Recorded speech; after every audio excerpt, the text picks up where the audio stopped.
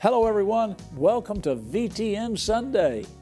Jeannie's going to be ministering to us in just a little while. We're going to have a great day of worship and study in the Lord. And the message today is part 3 of a sermon that I taught called Eliminating Failure. Today we'll study the importance of love and forgiveness in our journey of walking in divine victory. The love and forgiveness of God has been freely given to all those that believe.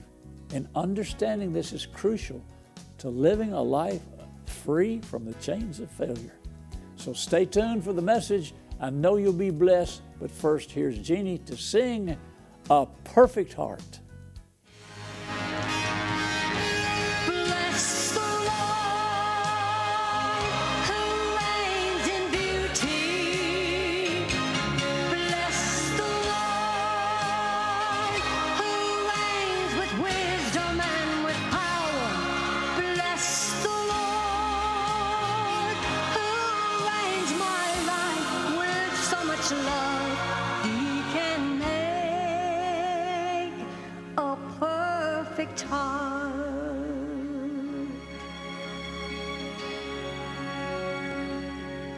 Morning sun, light of creation, grassy fields, oh velvet flow, silver clouds, a shimmering curtain.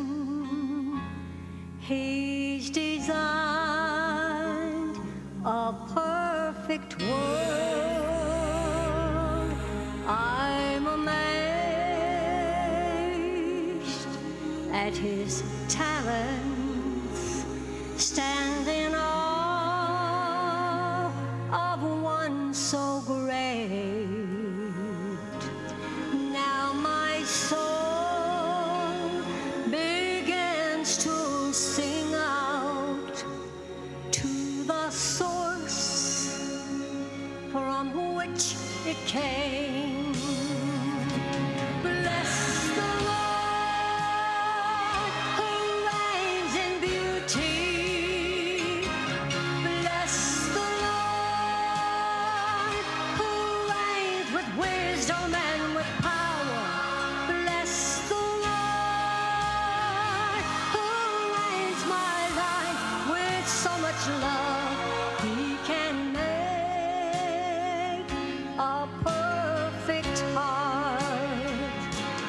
Oh, bless the Lord, oh my soul, and all that is within me. Bless His holy name. Well, bless the Lord who reigns in beauty. Bless the Lord who reigns with wisdom and with power. Bless the Lord who reigns my life with so much love. He can make a perfect heart. He can make a perfect heart.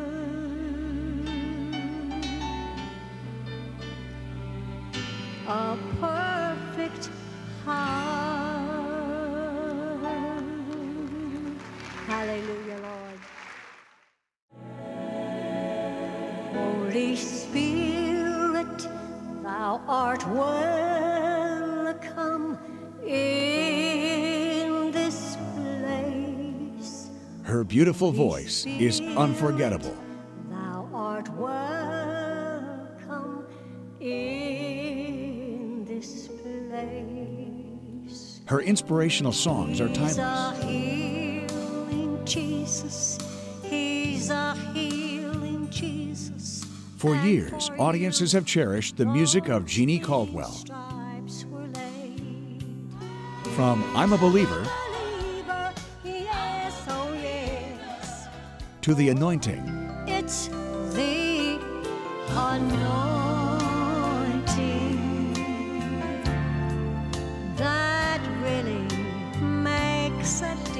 Every song makes you feel in His presence. Stand your ground against the devil. Stand your ground in the Lord. Best loved hits, hidden classics, all found on Jeanne, Colors, and The Peaceable Kingdom. CDs you'll treasure forever. Buy yours today wherever the products of Happy and Jeanne Caldwell are sold. Here's Pastor Caldwell with today's message. God even defeated the enemy for you, gave you the name of Jesus to demonstrate His defeat, and yet we're going around fighting each other. Mad at each other, unforgiveness, lying, cheating, stealing, slandering, gossiping. Like one lady said, she was a gossip, and somebody confronted her and said, you know, this gossip is wrong. She said, I know it, but I love it so. She didn't want to quit gossiping because she loved it. The Bible says death and life are in the power of the tongue, and those that love it will eat the fruit thereof. She had a lot of heartache in her life too. So you have to walk in love. Your faith won't work. Well, you just don't understand, I was hurt. We've all been hurt. I was lied about. We've all been lied about. I was slandered. We've all been slandered. Well, I took offense. You shouldn't have taken it. It's growing. It's festering on the inside of you. You got to release those people. You got to release that situation. Let it go. Well, so-and-so hurt me. Well, forgive them. Forgive them? I don't want to forgive them. Well, then you can't walk in love. And if you can't walk in love, your faith won't work. And you're stuck where you are. And you'll never eliminate failure out of your life. Y'all ready to go on? There is no excuse for the child of God to be defeated. I don't care what happens to you. You cannot find an excuse in the Bible to justify your defeat. You cannot blame God. There is no excuse for defeat or failure for the child of God, because the Scripture is totally the opposite. We quoted 1 John 5:4, whatever's born of God does what? Overcomes the world. 1 John 4:4, turn there. 1 John chapter 4 and verse 4 says, you are of God, little children, and have overcome them, because greater is He that's in you than he that's in the world. The greater one lives in you. Jesus Himself lives in you. Let me give you 3 points to support this, and then we'll look at the Scriptures. Number 1, God is stronger than the devil. Now, to some people, that would be news. They think the devil is more powerful than God. Have you ever thought about an atheist who spends their entire life defending themselves of what they don't believe in? They spend their entire lives defending what they don't believe exists. How dumb is that? God is stronger than Satan. Jeannie and I were praying for a young girl. This was years ago, down to juvenile correction facility. It used to be out on Roosevelt. I don't know if it's still there or not. And we were asked by the family to go pray for her. And so we went and we prayed. And, I mean, she's locked up behind bars. And there was the cleaning woman was out in the lobby. It was after hours. And the cleaning woman was out in the lobby cleaning, mopping, and dusting. And we came out. And this cleaning lady, she said, I just don't understand what gets into young people today. I said, ma'am, have you heard of the devil? She said, oh, yeah, I was raised on the good old devil. That's what she said. Which means she was taught how powerful the devil was and how you never know what God's going to do. And that's sad, but that's what a lot of people have been taught. God is stronger than Satan. Say it out loud. God is stronger than Satan. You believe that? Yes. Number 2, demons have no authority over Christians. Say it. Demons have no authority over Christians. And number 3, The promises of God are yea and amen. The promises of God are yea and amen. The promises of God are not maybe and somehow or if. The promises of God are yes and amen. Now, go to Revelation chapter 12. I mean, it's one thing to make statements, make proclamations, and teach, but I want to show you where you can find it for yourself. Revelation 12, 7 through 10. There was a war in heaven. Michael and his angels fought against the dragon. The dragon fought and his angels. And the dragon and his angels prevailed not. They lost. Neither was their place found anymore in heaven. And he tells you who the dragon is. The great dragon was cast out. That old serpent called the devil and Satan, which deceives the whole world. He was cast out into the earth, and his angels were cast out with him. And I heard a loud voice saying in heaven, now is come salvation and strength, and the kingdom of our God, and the power of his Christ. For the accuser of our brethren is cast down. God's more powerful than the devil. He kicked him out of heaven. When he arose and tried to rebel against God and overthrow God, take over his throne and become God himself, God kicked him out of heaven. Satan is not more powerful than God. Number two, demons have no authority over Christians. Luke chapter 10. Luke chapter 10, and let's look at verse 17. Luke's 10, 17, the 70 returned again with joy. You know, after the 12, then there were 70 others. These are disciples saying, Lord, the demons are subject unto us through your name. And Jesus said, I beheld Satan as lightning fall from heaven. Behold, I give unto you power to tread on serpents and scorpions over all the power of the enemy. Nothing shall by any means hurt you. Underline nothing.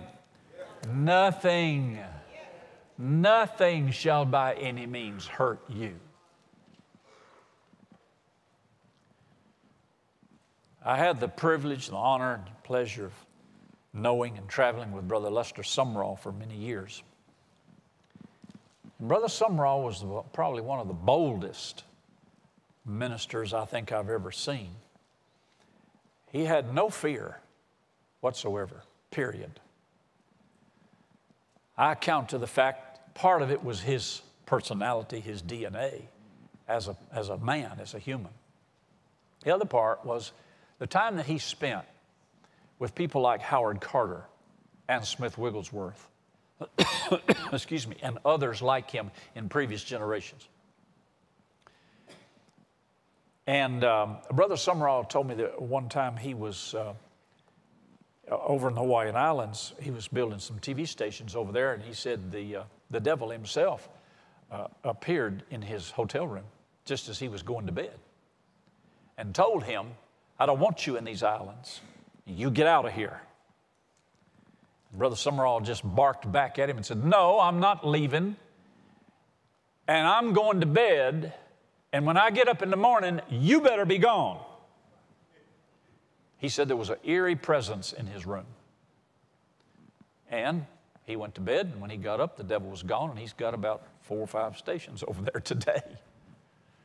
Another time, he was in another country, and he had gotten in bed, and his bed, demon spirits had shoved it about 6 feet from the wall. I mean, you know, if you're in your bed and it moves 6 feet from the wall, you'd know it, right? Well, most of you would. He sat up, looked around, and said, put it back, and went back to sleep. Woke up the next morning, his bed was back up against the wall. You shouldn't be afraid of the devil. Hallelujah. So demons have no authority over Christians.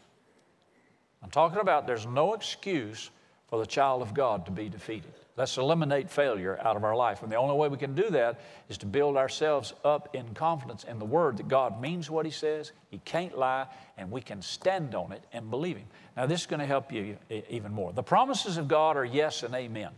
2 Corinthians chapter 1. 2 Corinthians chapter 1.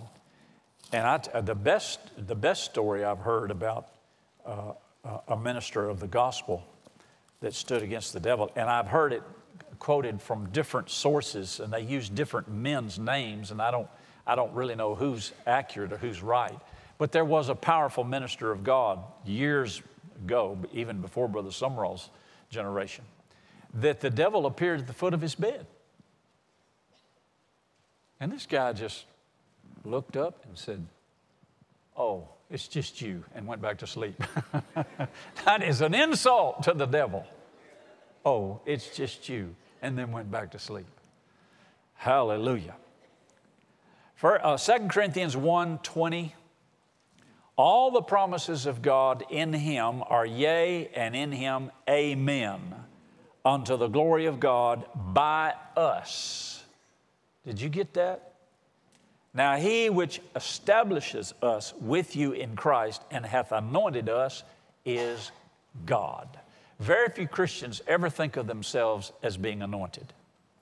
But you are anointed. You have been anointed of God. Jesus Christ. Christ is not his last name. Christ means the anointed one. And he who has anointed us, it's God. It's hard for us because we've been pounded on for so many years that we're nothings and nobodies and pilgrims and strangers and unworthy worms. It's hard for us to accept the fact that God has anointed us. The Lord's spoken to me several times over the last few months, letting me know that I am now, he said, "Son, you're entering into the harvest years of your life." Do you understand what that means? I said, "I think so, Lord."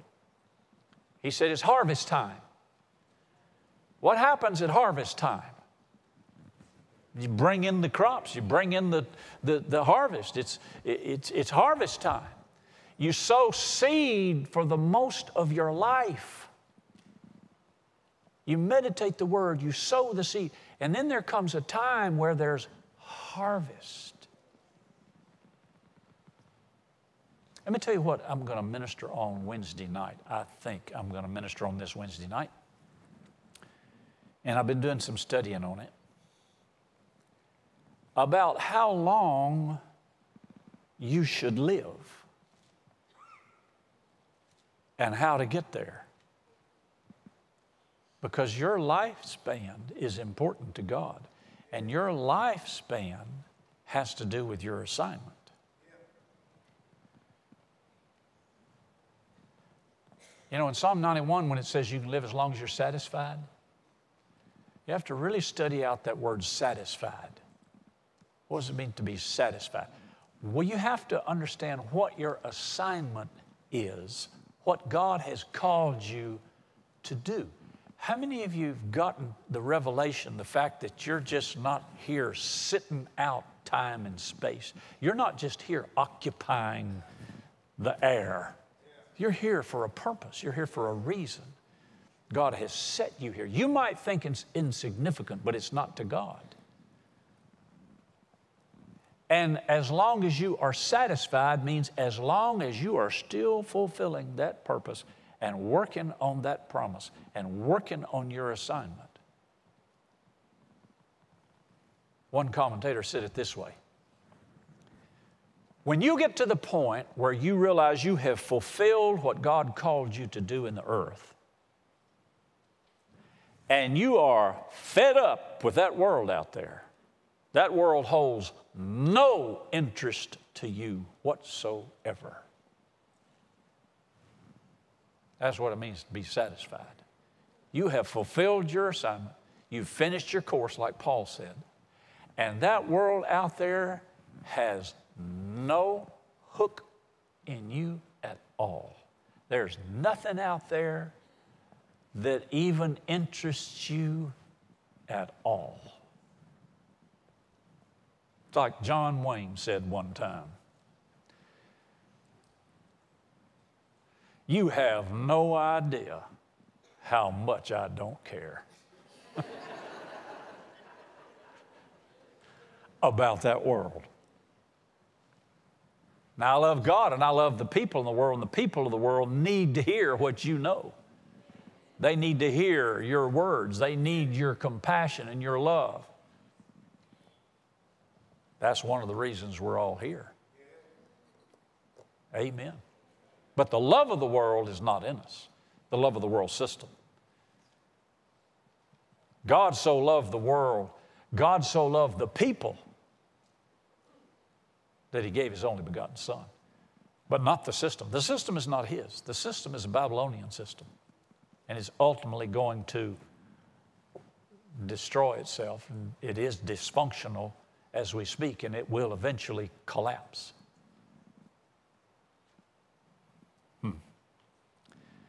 Okay, let's close with this. Where our failure really is. Once we build into ourselves and establish ourselves, where is our failure really? Where our failure really is. Mark chapter 9, verse 24. Mark chapter 9, and let's look verses 23 and 24. Jesus said unto him, if you can believe, if who can believe? You can believe. If you can believe, all things are possible to him that believeth. Oh, here, let's go back to the meditation of the words. You got to meditate on this to get it. You can't just read it. You got to meditate on it. All things are possible to him that believeth. There's not anything that is impossible to a believer.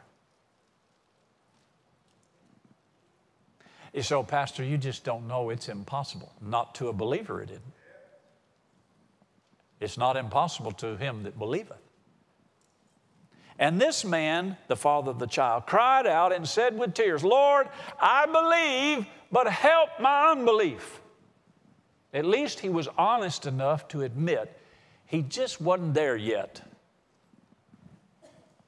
And there's not one thing wrong with that. In fact, it'd be better for you to say, you know, I'm just not there yet, than to try to step out where you have no faith for. Yeah. Like when we were praying for that little boy drowned in the swimming pool years ago, his daddy asked a bunch of his minister friends to come pray for him, raise him from the dead. And there were guys in that room that said later, after several hours, we never should have been in here. We never believed you could raise this kid from the dead in the first place. Well, they should have said that before they went in there.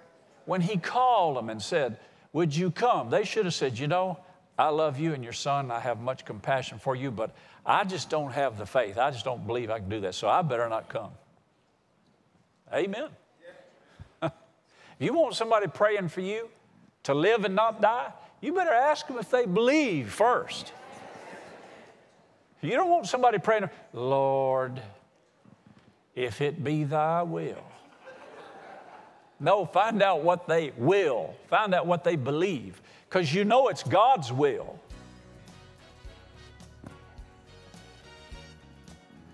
Okay. Our failure is with us.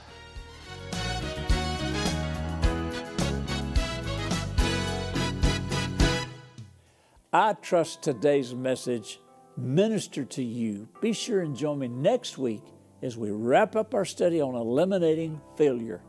Remember, God's not the author of failure, but of victory. He's faithful to fulfill His promises. You can live a life of triumph and success. As we end today's broadcast, let's remember that God's love and forgiveness are available to everybody.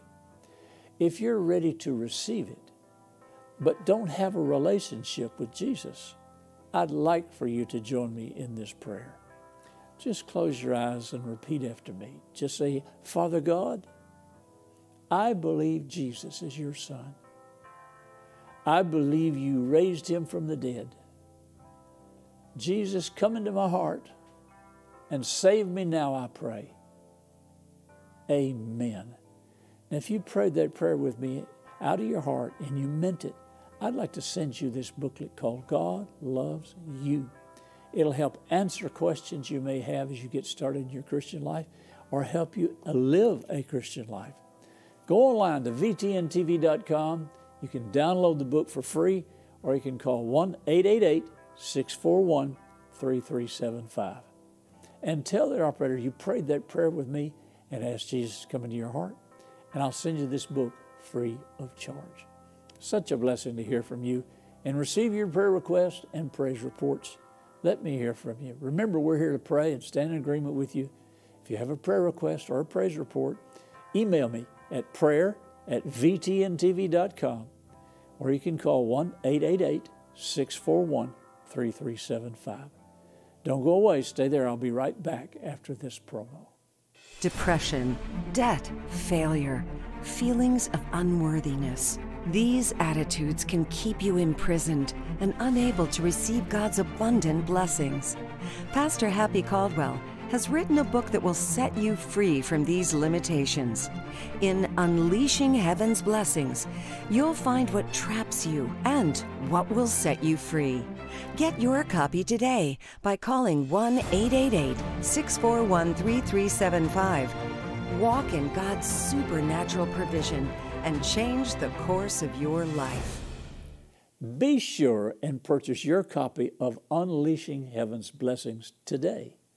I believe I know the information will be a blessing to you. And remember, VTN's on Facebook. You can find us at VTN, your Arkansas Christian Connection. You can also follow me on X at Happy_Caldwell. And be sure to join Jeannie and me next Sunday, same time. And remember, happy is the man that finds wisdom and the man that gets understanding. Thank you for watching today's broadcast. If this program has ministered to you, please consider making VTN part of your regular giving. To make a donation or to contact this ministry, write to VTN, P.O. Box 26207, Little Rock, Arkansas 72221. You may also call 501-223-2525. Today's program is available to watch on demand. Log on to VTNTV.com and click Watch. VTN is also on Roku. Search VTN in the channel store and add us to your lineup. You may also order a copy of today's show on DVD by calling 1-888-641-3375. Ask for the offer number on the screen. And join us again next time for VTN Sunday with Happy and Jeanne Caldwell.